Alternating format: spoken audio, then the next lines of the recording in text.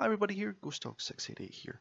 I've been asked by both the community and the developers over at Iron Wolf Studios to do a little bit of information on the TRR and how best to use it. So I'm going to give my go of it and we'll see how things look. First of all, let's consider the problem. So one of the major issues with dropping depth charges is that they're dropped off the stern of the ship onto the submarine. When you're doing this, there's a number of problems. First of all, we need to account for the sub's speed and direction, our speed and direction, and of course the fact that the depth charges do take some time to fall down to their target depth before they explode.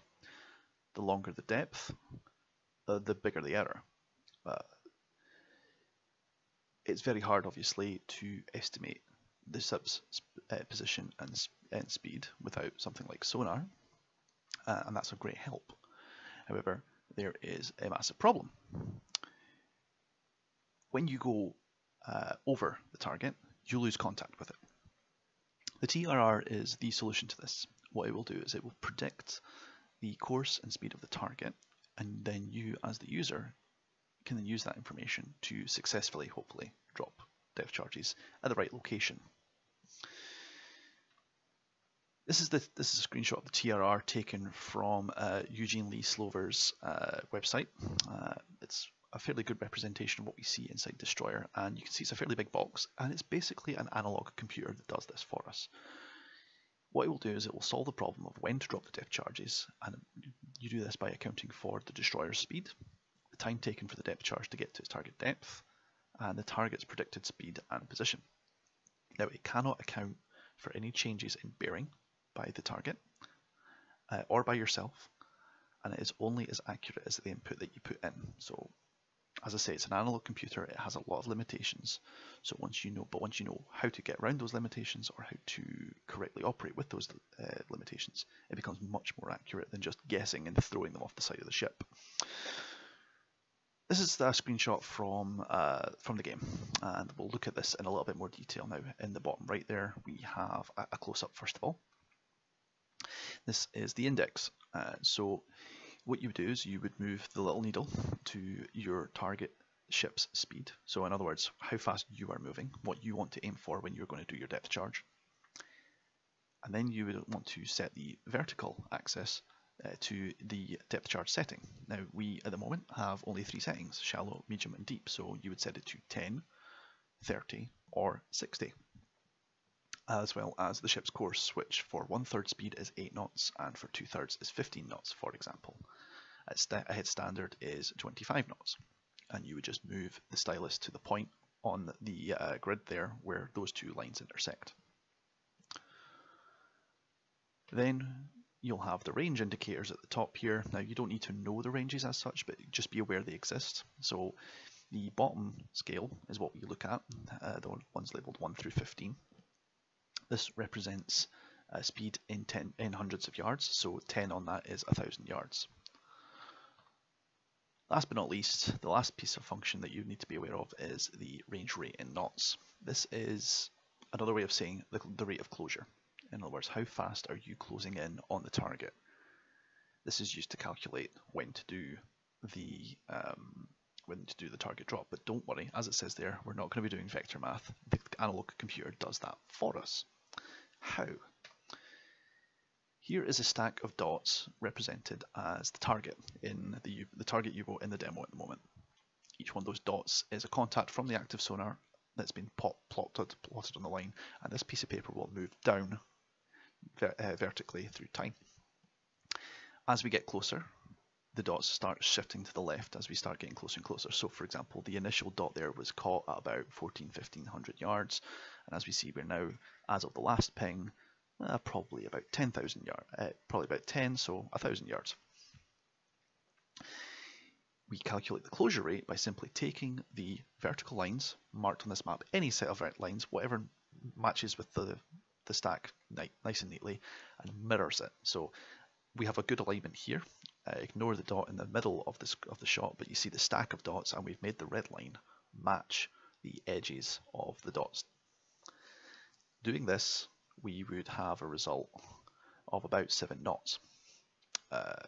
You can see, however, in a more practical example, that the closure rate changed, and that means that for us, the target changed speed or course, or we did, perhaps, but we'll now have to readjust the plot. So what I would then do is I would then tilt the plexiglass to match the new trend for the stack.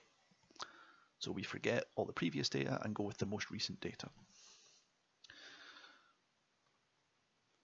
Here's a more long-term adjustment. We see there that there's been some more adjustments, and I would have swung the plexiglass to account for that.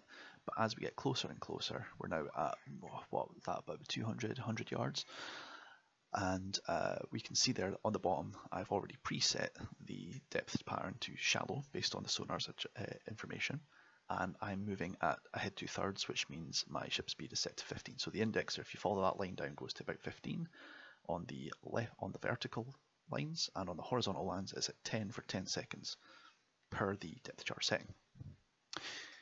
When the stack of dots touches the black line at the very edge of the plexiglass on the left side, that is when to drop, assuming a few things. That there is the drop cue. Now you can see the gap at the top where we lost contact. As I said, you're going to lose contact just before you want to drop. We've gone directly overhead the U-boat.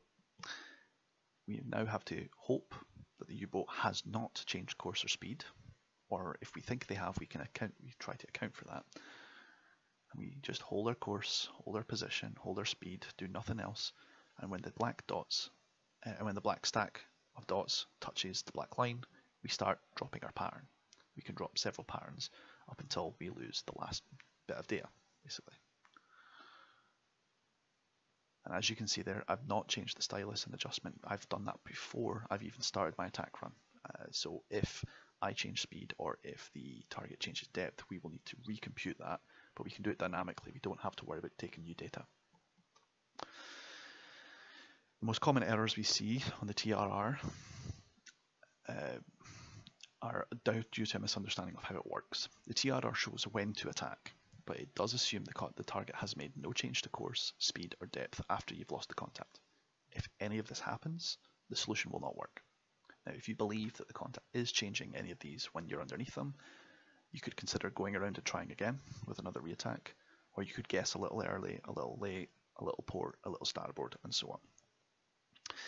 Also, the TRR has no care whatsoever about your target bearing. If you passed alongside the target instead of directly over it, you'll still miss.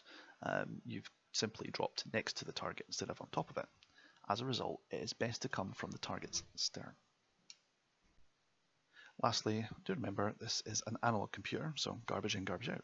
Don't forget to set the depth charges and the ship speed before you do your attack. If you do change either of those, you'll need to readjust them before you do your drop. I hope that's been somewhat useful for you. I'd like to thank Iron Wolf Studios for asking me to do this, and obviously for the gameplay and thumbnail art that I've been using.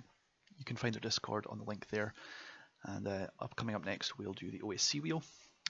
I am of course open to other requests, and I'd love feedback in the comments on their Discord or in my channel here, and I'll see what I can do for you. Happy fishing.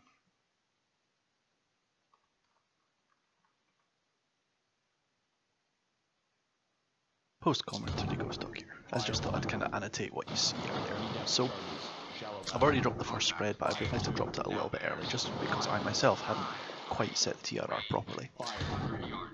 The event camera obviously showed me that, and that's when I realised I'd made my mistake. So, I also knew from the way the bearing error indicator, just in the top left next to my face, was drifting, that I was needing to turn left. So you see me pulling sharp left, and I'm about to click the pull again button, but I'm watching for the TRR to go to the black line. Almost at the black line. I can't quite tell because the event camera is too small, so I just take a guess. I start a spread while still turning to compensate for the fact that I've realised I'm still alongside him. I've checked my TRR, I realised I'm pretty much where I think I should be, and all of a sudden I get the hit as soon as they take the shots. Got him!